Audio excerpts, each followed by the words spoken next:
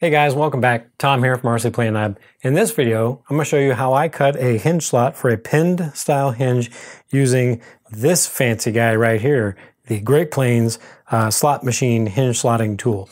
Now, I will say right from the get-go that these are not available anymore from Great Plains, but they are, however, pretty widely available on eBay and secondhand through RC websites and RC forums, things like that, that have a classified section. That's actually where this one came from.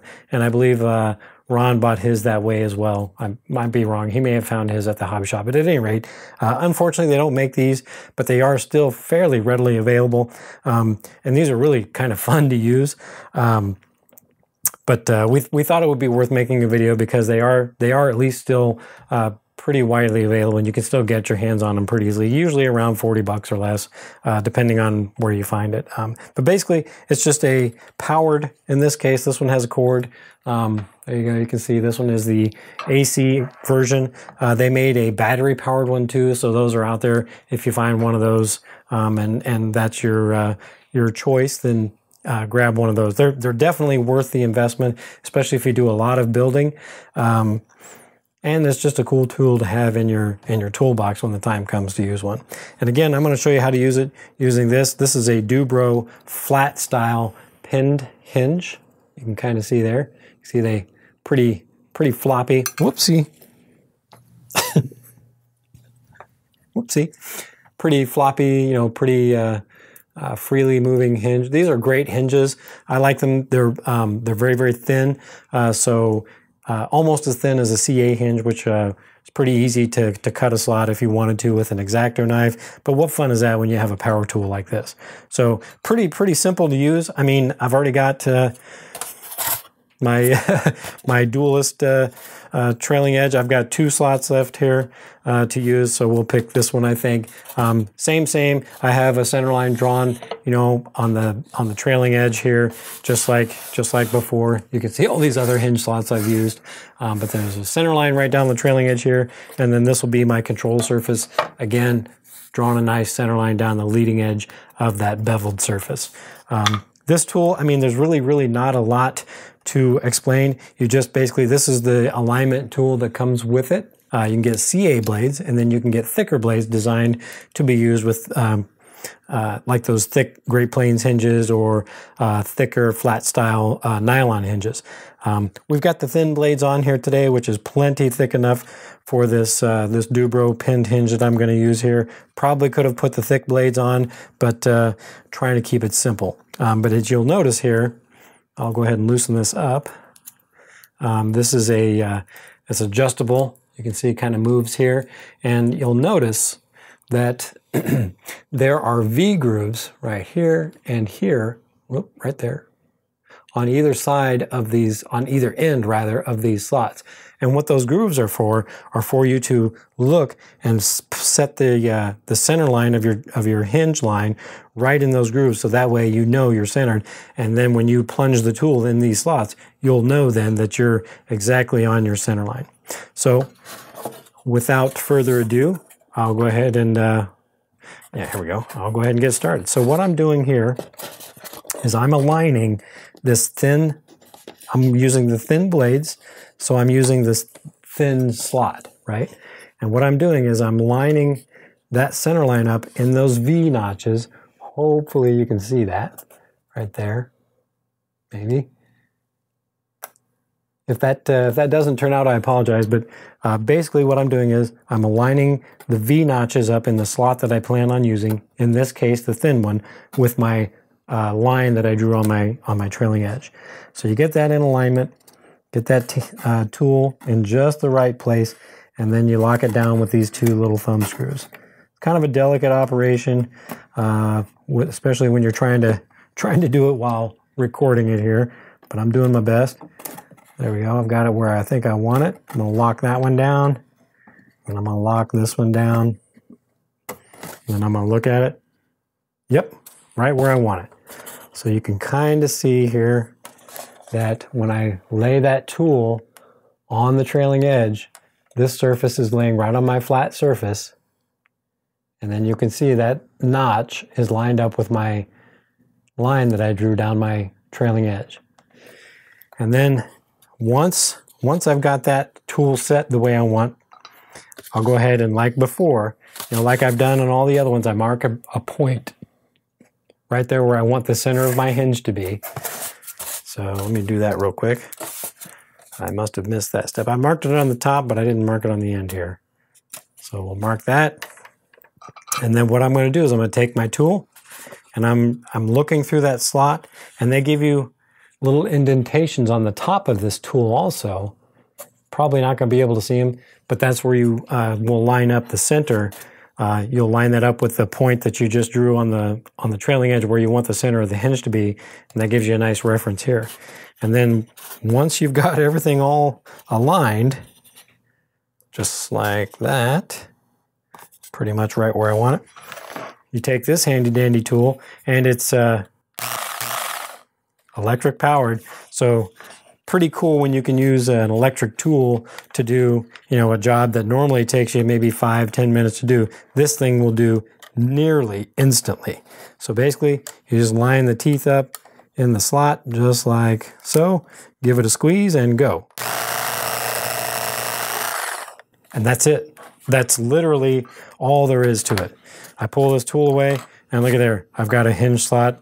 And sorry about that. Because I'm using a pin style hinge, it has that thick pin portion. Just like before, I'm going to take my X-Acto, cut a little bevel here to make room for that pin. You can see the material I'm cutting away there. And the nice thing about this hinge slotter, the slot machine, is it removes the material for you. So like I don't have to go in there with my blade and hook out all the material that is jammed in the slot. It does it all for me. So then all that's left to do is to give my hinge a trial fit. Look at that. Easy peasy. I love this tool. I don't know if you can pick it up in the video. Yeah, there you go. Nice. My hinge still moves nice and freely. I've made room for that pin. You can see the hinge is almost exactly halfway right up to the pin. So I'm going to minimize my hinge gap. And then just like every other hinging video I've done, is I'm going to take my control surface, my elevator in this case, make myself a mark on either side, just like so. And then shouldn't have to readjust this, but if my trailing edges are different thicknesses, might have to adjust it. And also, I'm going to be going at an angle, right? Because this is a tapered trailing edge. It has, a wider profile on the front than at the back. So what I have to do is I have to adjust, because I want to get these hinges in there at that 90-degree angle, just like every other hinge. Is what I'm doing now is I'm looking down the side and I'm getting this piece perpendicular to my hinge line. And you'll notice that it lets me do that. It'll let me go past, right? So there I'm a little overcompensating, and here it's not quite, right? So I can go to where I'm exactly perpendicular. I'm a little past. That looks pretty close to me. Yep. And then once I've got the angle, I'll go ahead and set the depth by putting those notches right on my center line, just like that. Right here. Thin blade, I'm using the notches that line up with that right there by my finger. Those look like they're pretty close to being aligned. Then I'm going to lock it down. Whoopsie.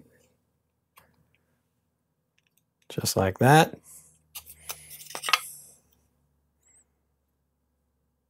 And then all that's left to do, center that up between my two marks. Give it a good clamp with my fingers, and then use the tool again. And this is so much fun to use. And imagine how much time you can save if you're doing like a lot of hinges. Man. And here's another cool feature. These, although they're sharp, just like the arrow broaches, they're not going to cut you like an X-Acto knife. Right? So it's a fairly safe tool to use, actually. Even though it's a power tool, it's pretty easy to use and also fairly safe. Again, just like before, I'm going to put a little bevel here, make room for that the pin on that hinge, shave off a little bit of material there, flip it over, Do the other side. Just like that. And then give it a test fit.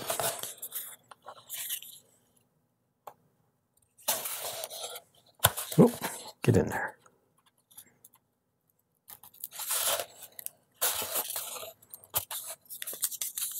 Might help if I put it in the right direction. There we go. Just like that. Presto changeo. Quick hinge, done the easy way. I'm going to make that one a little bit deeper, which is easy enough to do. Won't need that because the slot is already there. Just put it in there, give it a squeeze, and just finish it off. Now I should have plenty of depth.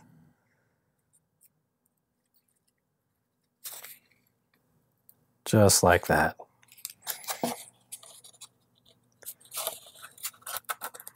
There we go. I like it. Same process as before. I get them all done on my control surface, the horizontal stabilizer in this case. Do all my hinge pockets, and then go back and do the hinges after I've marked all their positions on my control surface. Just like before with a pinned hinge, alignment is critical. You want to make sure all those pins line up and they're in line with your hinge line. You don't want any binding. These are capable of making a slot a little bit wider than you want. All you need to do is if the slot's not wide enough, you just simply move the tool over a little bit, do one side, move it over another on the other side, and grab that side. Or you can also widen them with your X-Acto knife. Having the slots a little bit wider than the hinge is not a bad thing. That way, again, when you flex that control surface, it'll kind of allow that hinge to center itself in that pocket where it needs to be. But anyway, just like before, we'll use the cool trick I used before. I've got my nice warm Vaseline here. I'm going to give it a dunk, dip it off here. That was my camera telling me it's out of juice, so that's awesome. And then we'll give it a dunk here on the other side. There we go. And now my hinge, the hinge pin is completely protected from the epoxy that I'm getting ready to put on there. Same thing as before. Grab something to mix this stuff in, something to mix it with, and then hopefully we won't have to wait too long with these nasty bottles of epoxy that I'm borrowing from Ron. Trying not to complain too much about them because beggars can't be choosers. But just like with most epoxies, equal parts A to B. You can weigh it, you can eyeball it. The stuff that I think this is actually made by Bob Smith Industries, I think. But a lot of hobby shops will put their names on them. It's good stuff. It's pretty forgiving. You can be off a little bit on the ratios and usually get away with it. I just put a little dab here. Since I'm only doing one hinge, I'm using 5-minute epoxy. I highly recommend using 30-minute epoxy because hopefully you're gluing all your hinges in at once, that's how I do it. Try to lessen the pain, if you will. But since I'm just using one hinge, 5-minute epoxy, it's going to give me plenty of time to do this one hinge. And just like on the other ones, one side, get some epoxy on that, try to saturate it, get it through those holes, just like that. You can give it a flip. Put some here on the other side. There we go.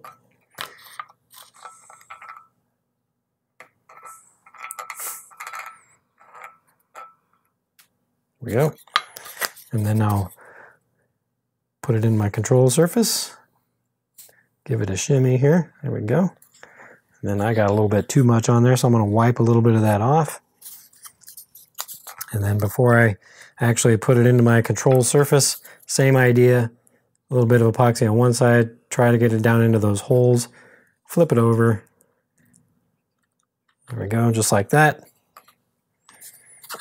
And then I like to put them in at an angle. That way I'm not trying to shove the hinge in line, potentially putting it farther into one side than the other. Usually don't have that trouble if you just give it a little flex like so and work it in.